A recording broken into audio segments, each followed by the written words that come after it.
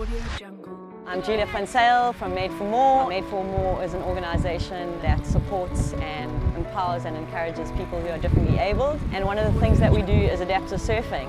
We are here in Durban for the Triggerfish South African Adaptive Surfing Championships. We're just so stoked to see guys getting in the water with all different abilities from all over the country and the world that have flown in to come and take part in this awesome championships. It's just so amazing to have everyone together as a community, just going out, sharing the stoke, surfing.